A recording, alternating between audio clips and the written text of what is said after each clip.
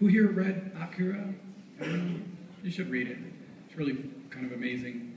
I grew up in the 80s with the whole nuclear terror thing on us. Again, I say this all the time, but it's true.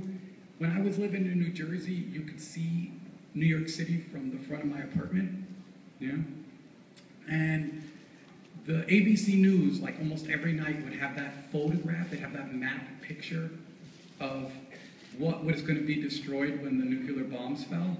And it would show this big circle over all of New York City, all of northern New Jersey, and I was like, we're doomed.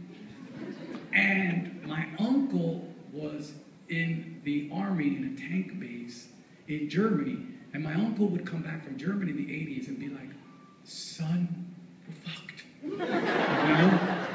And I used to suffer again, total, just a herb. I used to suffer from like really bad night terrors of nuclear annihilation. So I was that little dude who would be like screaming. I'd be like, ah! My brother used to literally beat me up because of that. He'd be like, I'll fucking knock you out, you scream again. You know?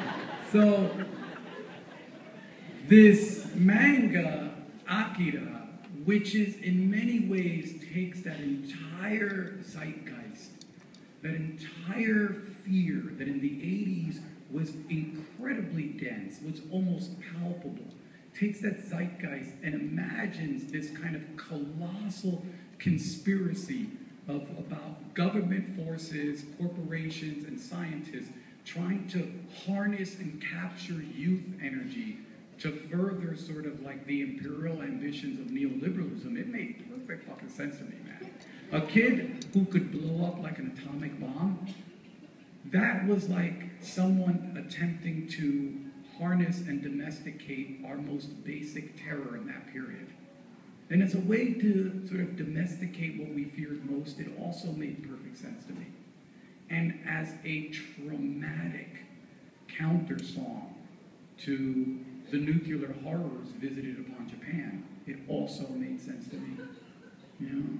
And you know, people of color know all about being blown the fuck up. Some of us in atomic ways and other of us in other ways. And we're not alone in this. It's the most horrible community at all, but we're not alone in this. And in that way, Akira made sense to me too. It's my dream narrative. Other motherfuckers want to write like, I don't know what y'all want to write, or what y'all want to make a movie of, but if I could make an Akira,